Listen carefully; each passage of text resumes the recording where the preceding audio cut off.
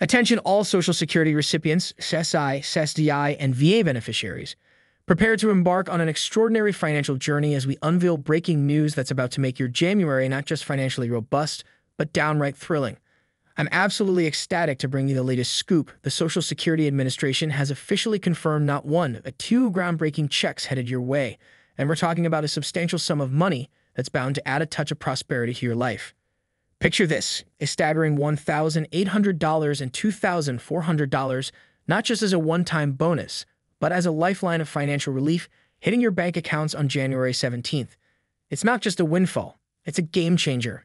Whether you're relying on Social Security, Supplemental Security Income, SSI, Social Security Disability Insurance, SSDI, or are a veteran benefiting from the VA, this news is tailor-made for you.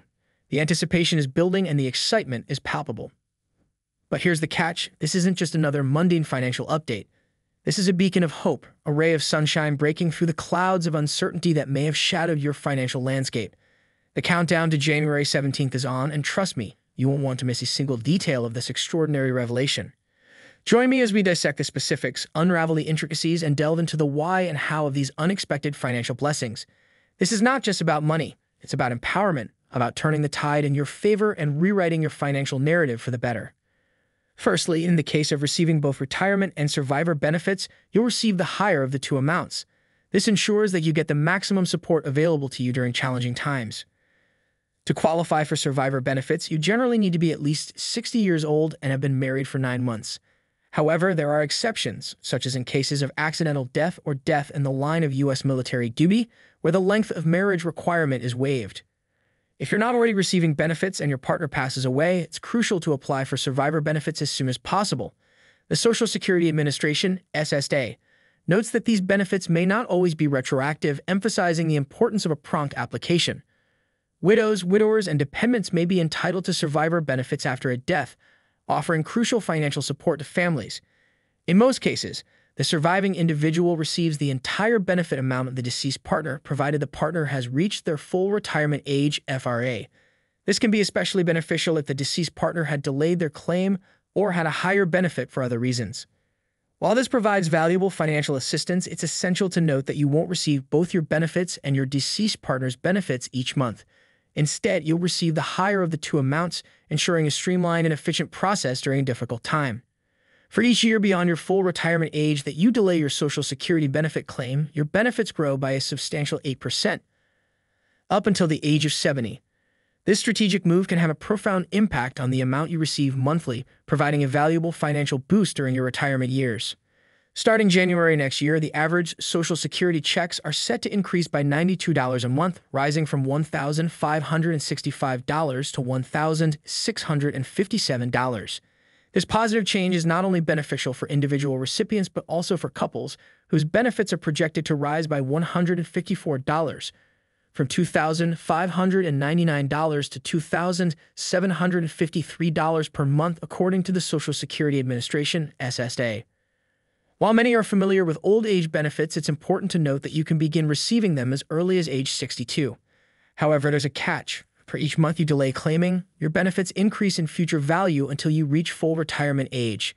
If you were born in 1960 or later, that age is 67.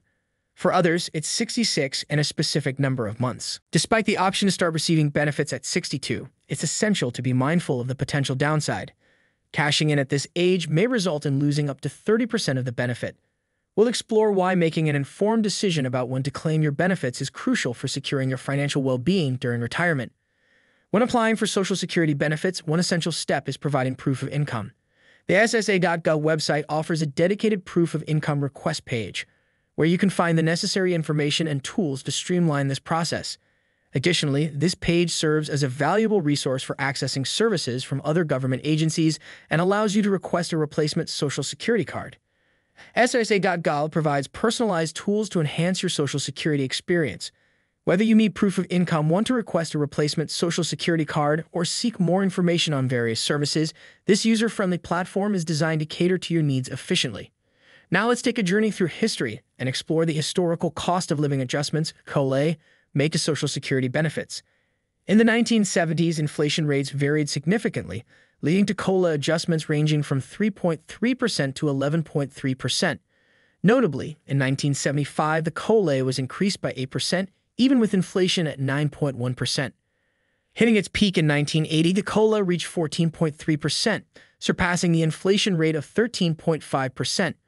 The 1990s saw more modest COLA increases of 2% to 3% per year, reflecting reduced inflation rates. Interestingly, the early 2000s, marked by even lower inflation rates, resulted in no COLA adjustments in 2010, 2011, and 2016. Beginning in the 1970s, significant inflation prompted the utilization of cost of living adjustments, COLAs, to safeguard various contracts and government benefits from the eroding impact of rising prices. Compensation-related contracts, real estate contracts, and government benefits, including Social Security, relied on COLAs to ensure they kept pace with the cost of living. The Consumer Price Index for urban wage earners and clerical workers, CPIW, plays a pivotal role in determining COLAs. This index, determined by the Bureau of Labor Statistics (BLS), is utilized by the Social Security Administration (SSDI) to calculate the adjustments needed for Social Security benefits. The COLA formula involves multiplying the percentage rise in the CPIW from one year's third quarter to the next year's third quarter. For those keen on tracking these adjustments, the SSA provides regular updates on the CPIW and COLA calculations on its website. Staying informed about these figures is crucial for understanding potential changes in Social Security and supplemental security income benefits.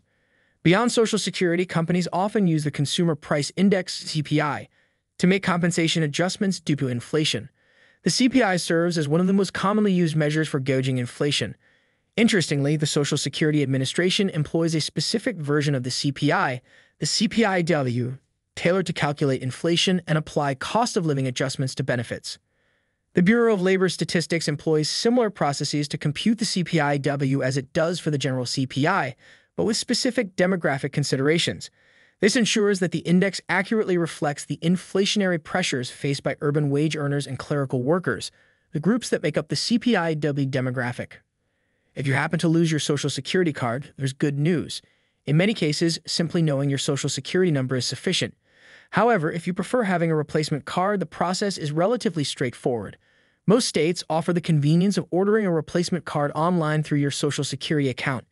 It's a quick and efficient way to ensure you have the documentation you need. While online replacement is available in most states, there are a few exceptions.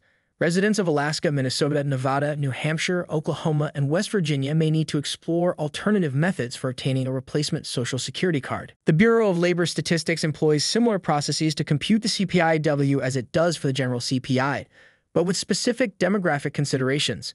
This ensures that the index accurately reflects the inflationary pressures faced by urban wage earners and clerical workers, the groups that make up the CPI demographic.